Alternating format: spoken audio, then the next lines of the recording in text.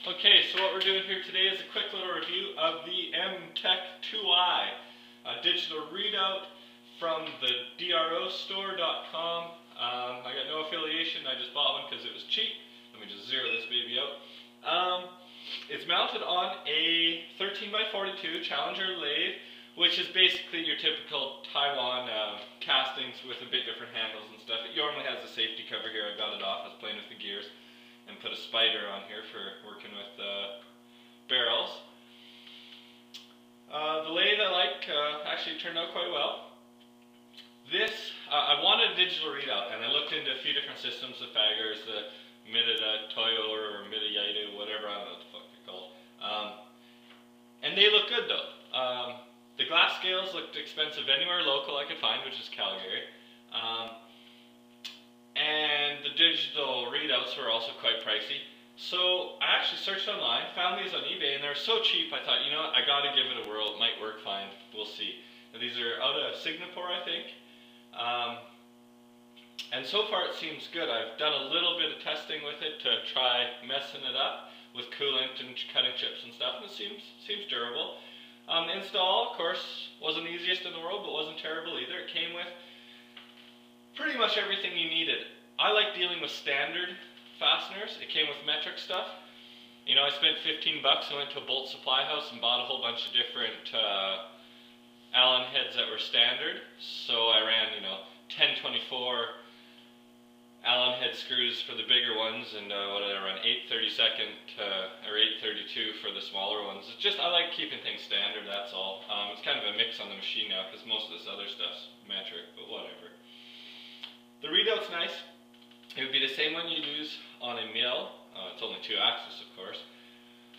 But it's got a lot of functions that I probably won't really use on a lathe. You can change the resolution of the X or Y axis to a multitude of different resolutions. So that's handy for figuring out your true diameter. You can enter in any value for there. So if I had my tool piece touched against a, let's say, 2-inch workpiece, so I knew it was zeroed out, I could hit enter, and there would be, my tool would kind of be programmed in the right position. I think it's set up so you can save different tool configurations, where it is in relation to the workpiece, but I probably won't do that. Calculator's handy, normal calculator. You can enter the values after you calculate them into here, which is kind of handy. The glass scales, let me take the camera off the tripod here, it's going to get shaky. The glass scales were cheap too. You know, I got this whole setup for, let's say, well, under 400 bucks Canadian. And basically, it came with everything I needed, like I was saying. Now the glass scales behind here, it came with this nice machined cover that mounts to a bar it came with, that you just mount the bar to the cross side with 2 screws, then everything mounts to it. It was actually really nice. On the cross side here, of course, my glass scale moves, and the reader head stays fixed.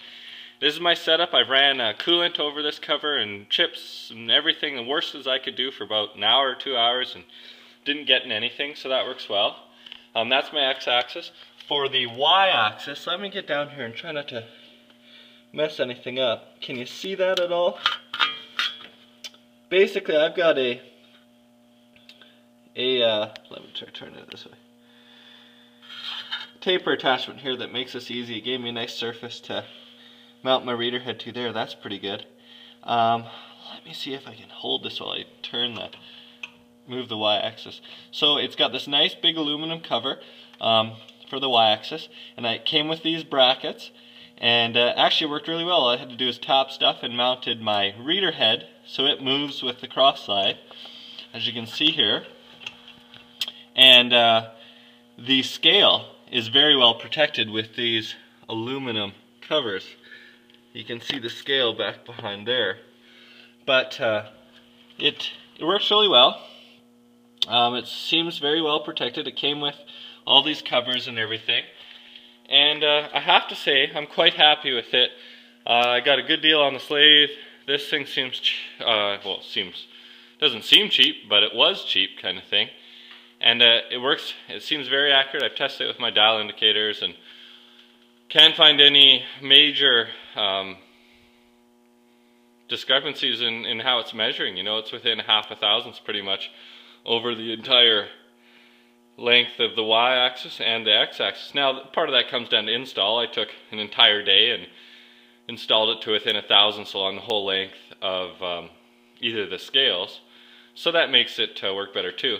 But overall, I'm very happy with it. I would recommend it at this point. I've only had it installed for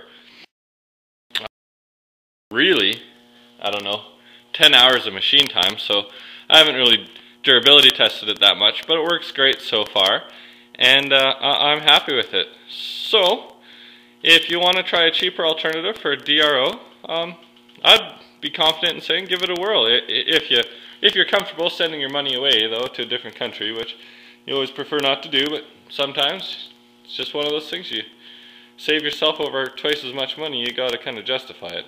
Anyways, best of luck with whatever your choices are.